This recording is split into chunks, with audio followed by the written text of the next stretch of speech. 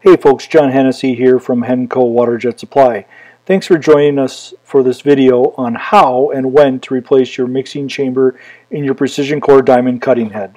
One of the unique features of the Henco Diamond Cutting Heads versus the competition is the ability to inspect, remove, and replace the carbide mixing chamber below the diamond orifice.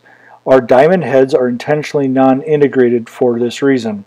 Alright, so to begin, let's review the components of the diamond cutting heads from Henco. In this cutaway, you can see the diamond orifice. Below the diamond is the mixing chamber, which directly butts up against the top of the nozzle. The reason diamond orifices fail is from abrasive eroding from the bottom upwards, which is why the carbide mixing chambers are designed the way they are.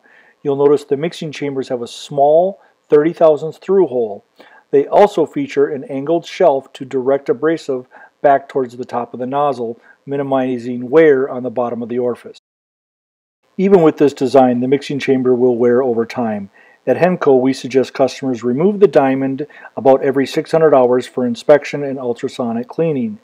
This is also time we advise folks to replace the mixing chamber to maximize the life of your diamond. The top hole of the mixing chamber should not exceed 60 thousandths of an inch. You can also inspect the bottom side of the orifice for additional wear.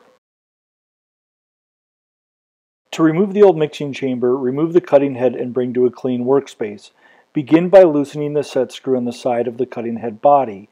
Next, use an old nozzle or a 275 diameter gauge pin and place in the bottom of the cutting head until it meets the mixing chamber. Push down on the body to remove the diamond orifice and the mixing chamber through the top side of the cutting head.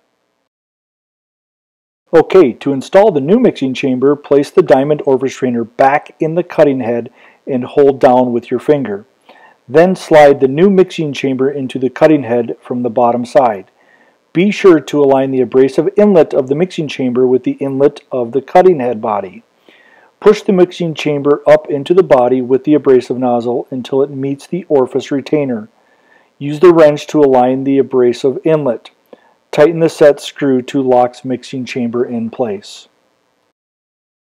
Alright folks, that should do it. You should be able to go ahead and put the cutting head back on the machine. If you have any questions or comments, as always, give us a call, 1-833-4HENCO.